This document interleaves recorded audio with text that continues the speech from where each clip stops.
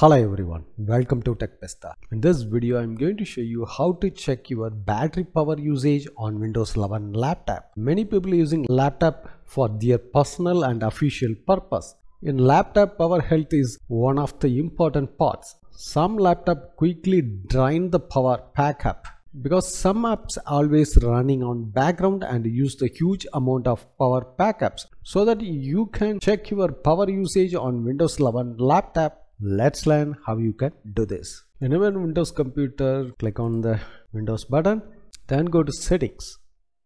Under the system, you have to click on the power and battery section.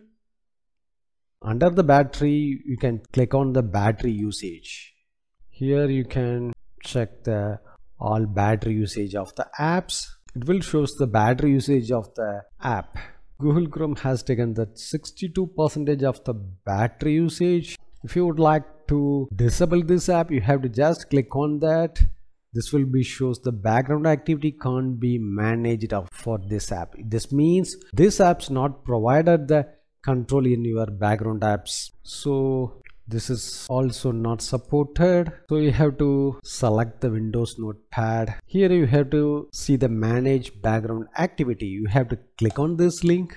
This will be open the app features page. Here you have to select the background app permission. By default is optimized, so you have to click on the never.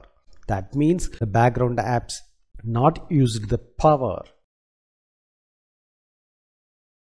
So in this way you can manage the settings for all apps. One by one you have to do this. In another method you have to go to apps. Here you have to click on the apps and features.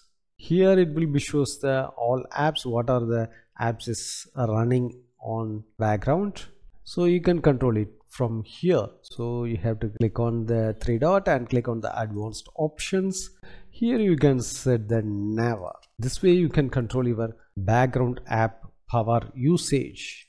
I check it out the Google Chrome. This is only getting the lot of power in my app, so here I have to click on that. So there is no option to control the background app, so you have to only shows the uninstall. That means they are not provided to control the background power options.